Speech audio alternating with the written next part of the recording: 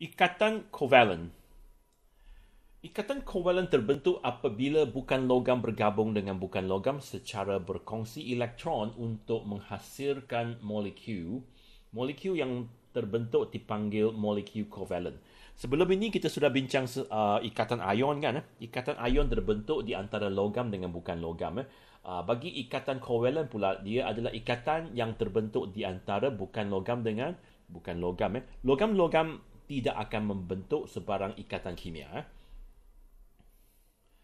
Bukan logam biasanya berasal daripada kumpulan 15, 16, 17 lah di bahagian sini di mana mereka mempunyai 5, 6 atau 7 elektron valence. Bagaimanapun bagi karbon ini, walaupun dia dalam kumpulan 14 tapi dia adalah bukan logam juga.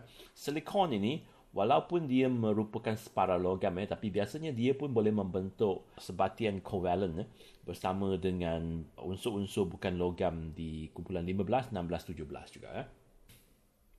Jadi beberapa unsur bukan logam dari kumpulan 14 seperti karbon dan silikon mempunyai 4 elektron valence juga membentuk ikatan kovalen. Jadi ia tidak terhad kepada kumpulan 15, 16, 17 sajalah. Selain daripada unsur-unsur daripada kumpulan 14 hingga 17, atom hidrogen ini berada di kumpulan 1. Dia juga boleh bergabung dengan atom bukan logam untuk membentuk molekul kovalen. Sebab hidrogen ini juga adalah bukan logam. Walaupun dia terletak di kumpulan 1, dia adalah unsur bukan logam. Kalau dia membentuk ikatan dengan unsur bukan logam yang lain, maka dia akan membentuk molekul kovalen. Contohnya hydrogen chloride. Ini adalah satu molekul kovalen.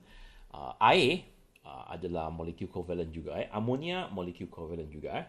Okay. Contoh-contoh sebatian kovalen: chlorine, hydrogen, oksigen, nitrogen, phosphorus, sulfur dioksida, karbon dioksida, tetrachlorometana. Semua ini adalah merupakan atom-atom yang terikat di mana semua atomnya adalah bukan logam. Okay. Semua sini adalah bukan logam. Mari kita lihat satu contoh pembentukan molekul kovalen iaitu pembentukan molekul klorin. Susunan elektron bagi klorin ialah 287. Jadi dia mempunyai 2 elektron di petala pertama, 8 elektron di petala kedua dan 7 elektron di petala ketiga. Okay.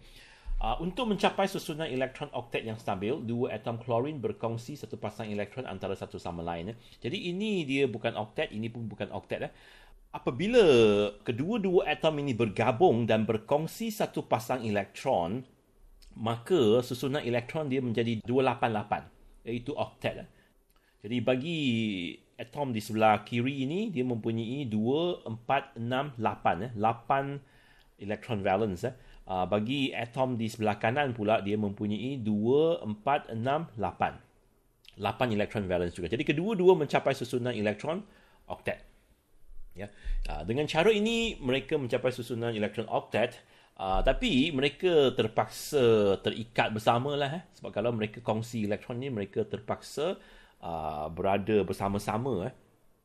Dan jenis ikatan yang terbentuk melalui perkongsian elektron ini dinamakan sebagai ikatan kovalen. Okay. Terdapat 3 jenis ikatan kovalen, iaitu ikatan tunggal di mana atom-atom berkongsi hanya satu pasang elektron. Yang kedua adalah ikatan ganda 2 di mana atom-atom berkongsi 2 pasang elektron. Dan yang ketiga adalah ikatan ganda 3 di mana atom-atom berkongsi 3 pasang elektron. Dalam video seterusnya kita akan bincang ikatan tunggal, ikatan ganda 2 dan ikatan ganda 3 dan juga cara untuk melukis gambar raja titik silang bagi jenis ikatan-ikatan ini.